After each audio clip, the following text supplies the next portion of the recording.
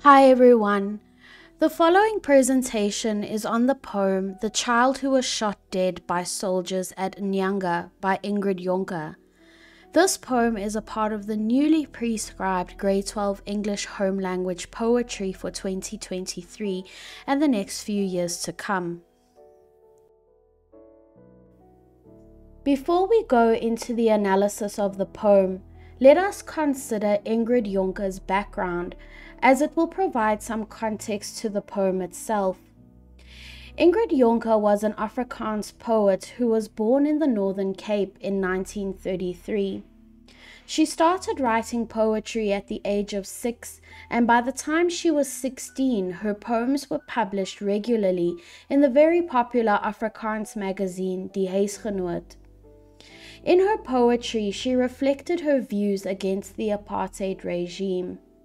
After living through a difficult childhood and early adulthood, in 1965 she took her own life by purposefully drowning in the ocean at Greenpoint in Cape Town. In his inaugural address, the first speech he gave as the newly elected president of a democratic South Africa, on 25th of May 1994, Nelson Mandela honored Ingrid Jonker by reciting this poem as a part of his speech.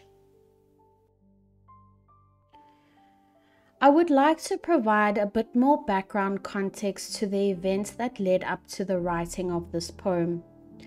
Jonker wrote this poem in response to the shooting of a child in his mother's arms during a protest against the pass laws. Remember that in the apartheid era, all black people were required to carry a specific identity document known as a pass or a dompas. This shooting happened in Nyanga, a black township near Cape Town in 1960.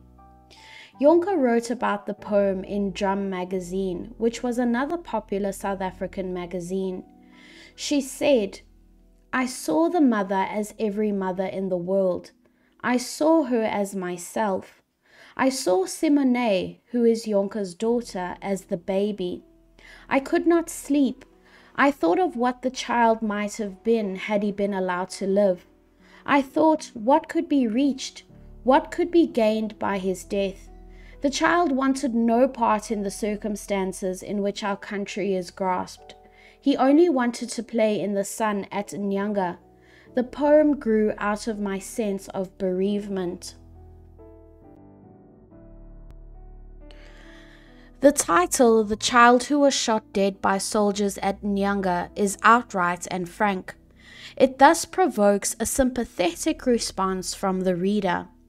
It also describes a child who is helpless against armed soldiers, and for the reader creates a perception of cruelty and a notion that the child's death was senseless. Let us read through the poem. The child is not dead. The child raises his fists against his mother, who screams Africa, screams the smell of freedom, and heather in the locations of the heart under siege. The child raises his fists against his father in the march of the generations who scream Africa, scream the smell of justice and blood in the streets of his armed pride. The child is not dead, neither at Langa, nor at Nyanga, nor at Orlando, nor at Sharpeville, nor at the police station in Philippi, where he lies with a bullet in his head. The child is the shadow of the soldiers on guard with guns, saracens, and batons. The child is present at all meetings and legislations. The child peeps through the windows of houses and into the hearts of mothers. The child who just wanted to play in the sun at Nyanga is everywhere. The child who became a man treks through all of Africa. The child who became a giant travels through the whole world without a pass. The first line states, "The child is not dead." You will notice that throughout the poem, the words "the child" are repeated. This literary device is called anaphora, which is the repetition of a word or phrase at the beginning of a number of lines. we can say the purpose of repeating the words "the child" emphasizes the age and just how innocent the child was. It also emphasizes how many children were killed because of the apartheid regime. Even though this child was shot and killed, the child is described as not dead. This is because the child is metaphorically still alive, because he has become a symbol of resistance, freedom, and hope. Lines 2 and 3 state the child raises his fists against his mother, who screams, "Africa." Consider the words "raises his fists" and "screams." These words indicate a sense of anger. The phrase "screams the smell" contains an idea known as synesthesia. This is a figure of speech in which one sense is described in terms of another. The child is described as screaming the smell of freedom and heather in line 4. Heather refers to a type of plant with small flowers. Line 5 states that all of this takes place in locations of the heart under siege. These locations are the areas of South Africa in which people are oppressed, such as places like townships. These lines suggest that the parents of the youth have fought, but it is now time for the youth, the child who raises his fists, to begin an even more brutal resistance. Line 6 reads, "The child raises his fists against his father." Note the anaphora in the repetition of the words "the child." The child raises his fists against his father in the March of the Generations. This march could be a reference to the protests against the pass laws, but it could also refer to a generation gap. The child's parents may have passively accepted their circumstances under the apartheid regime, but it will now be the youth who will really fight for change. The youth are the ones who scream Africa, scream the smell of justice and blood. This suggests that the youth will have a desire to correct the wrongs of the past, even if it means violence. The blood mentioned here could also refer to the bloodshed that has already occurred at the hands of the apartheid government. This march for justice and blood will take place in the streets of his armed pride. There could be two interpretations of the phrase armed pride. The first interpretation is that the speaker refers to the proud soldiers who were armed against the people protesting peacefully. The second interpretation of armed pride is the speaker's reference to the child and other fellow freedom fighters who are proud and determined in their struggle for freedom. Note the anaphora and that this line, line 11, which states "the child is not dead," is a repetition of line 1, which we call a refrain. This child is not dead, neither at Langa, nor at Nyanga, nor at Orlando, nor at Sharpeville, nor at the police station in Philippi. These are some places at which uprising and conflict occurred during the apartheid era. Line 15 is quite explicit, as it states that the child is not dead, where he lies with a bullet in his head. This is a shocking image because the speaker does not use any euphemisms in mentioning the violence, but rather the speaker shows the violence in a very candid and forthright manner. In this stanza, which is stanza 3, the speaker refers to the police officers who killed protesters, which included children. However, the child who has literally died is figuratively not dead, because he is still alive in the hearts of those who are a part of the resistance and struggle for freedom. What the child symbolizes can never be killed. The tone in these lines is courageous, determined, passionate, and inspired.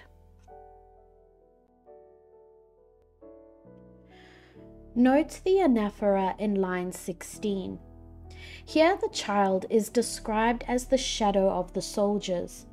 This can be interpreted as wherever the soldiers or police gather, the memory of the child will always be there. In other words, the police and soldiers' violent and horrific acts will remain with them forever. They cannot be allowed to forget what they have done. A second interpretation could be that the child will be what inspires other youth to walk the same brutal path as the police and match their violence. In other words, to be in their shadow, to avenge the deaths of others like the child. In line 17, these soldiers are described as being on guard with guns, saracens, and batons. A saracen is an armored vehicle or an army tank. These lines suggest the police's preparedness in stopping the anti-pass protests. It almost seems as if they are preparing for war. Ironically, the apartheid police used these violent guns, saracens, and batons against many peaceful protesters. Lines 18 to 19 read, "The child is present at all meetings and legislations. The child peeps through the windows of houses and into the hearts of mothers." These highlighted words, present, peeps through the windows, and the hearts of mothers, suggest that the child is omnipresent, which means that his spirit and memory is present everywhere at all times. His spirit and memory will inform or inspire the future actions of resistance and the fight for freedom. Because of the child's omnipresence, people will remember the senseless deaths at the hands of the apartheid government and will be determined not to let these atrocities happen again. In line 18, it states that the child will be present at all meetings and legislations.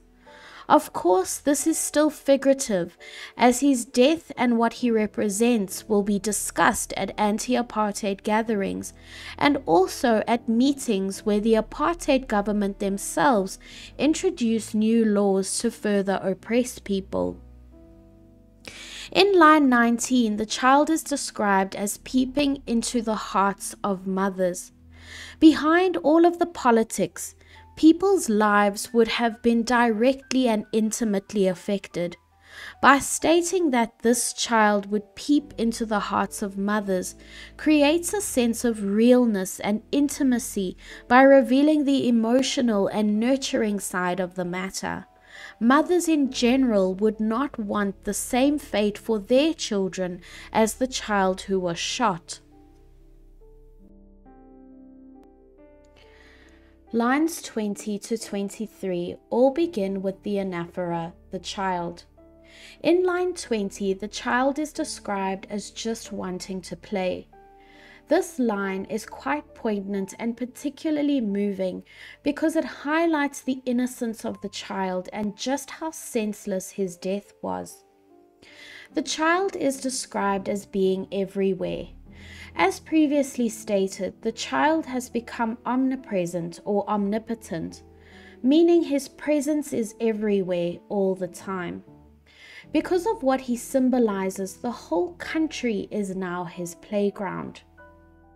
Lines 21 to 23 read, "The child who became a man treks through all of Africa. The child who became a giant travels through the whole world without a pass." The child has become a man and a giant. This suggests that a growing sense of freedom and justice has been accomplished. The significance of this child's death has allowed him figuratively to trek through Africa and travel across the whole world. The child has become a man whose message and symbolism of freedom from oppression reaches across Africa and the whole world. He is able to move through Africa and the world without a pass.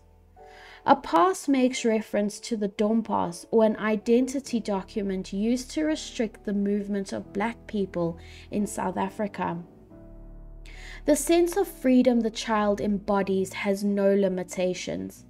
This line gives hope that those who are living will eventually also experience this freedom, and that apartheid and all its atrocities will come to an end.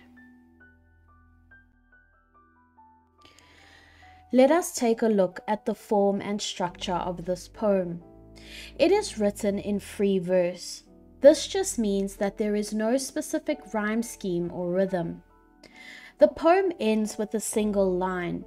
This could emphasize the message that attaining freedom is essential. There are multiple uses of enjambment. These are lines that have no punctuation marks at the end of them. This creates a free flow of thought and could also symbolize the idea that freedom will come one day. The lack of punctuation throughout the poem in general could symbolize that the child's influence is never ending. The tone, which is the speaker's attitude or feelings towards the subject matter at hand, is bold, passionate, inspired, and determined. There are also feelings of outrage and loss. However, even though the innocent child's death is heartbreaking, the tone of the poem is not sympathetic or sad. One of the themes in this poem is the idea of freedom. The speaker dreams of a time when all people will be free. This freedom includes the freedom of speech, movement, and equal human rights. The other theme evident in this poem is resistance. Remember that the child is not a physical person, but he is a symbol of the ideas of freedom, protest, and equal rights. Thank you for watching this presentation on Ingrid Jonker's The Child Who Was Shot Dead by Soldiers at Nyanga. My goal is to upload more grade 12 poetry from the new set of poems, so please subscribe to my YouTube channel and give my Instagram and TikTok account a follow for more English content.